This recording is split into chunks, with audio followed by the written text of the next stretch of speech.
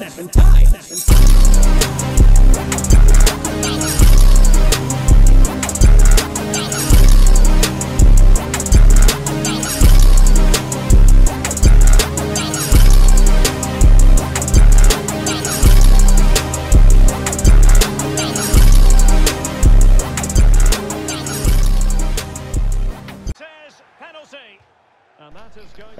just want to tell a quick story. This is One Night Liger. I've been going for about a year now. It's been a very rough road. I'm trying to get back to making more videos, but this video right here, I think I posted a video yesterday. That's right. Today is my birthday, November 9th. I just want to post a little video explaining why I've been gone, because I do see people engaging my videos and I do get likes, a little something going. So I just want to explain like a little short video, then I'm gonna leave it real short and brief. I'm not gonna talk everybody's ears off, but what ended up happening is right mid of last year, 23, going on 24, so 23 is when it started, is when I had to go for custody of my daughter, because apparently the mother was in a bad shape. I wasn't really informed of anything. I was coming in blind, but my daughter was living with her grandmother, mom, back and forth, whatever they had going, and it's been the story with that, very bad story. But I was getting to the point to where no, it's no big deal, leave it as it is, keep it docile. I ain't gonna try to start arguments with nobody. But come to find out, the mom's got on drugs. She's been making bad decisions. My daughter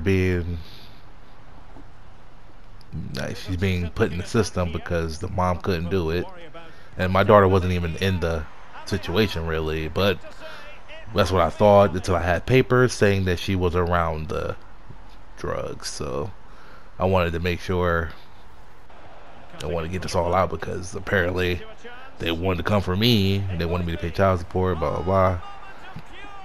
At first I didn't mind, but the real point was they asked me straight up, like, can you take care of your daughter? I said yes. And me saying yes is the worst thing I could have did, apparently, because now the mom is mad, the grandma is mad. I don't know. I thought being a father was a good thing, but apparently they've been complaining. Now they're both complaining that they don't got no access to her the way they wanted to. The mom thinks she has rights. She lost her rights.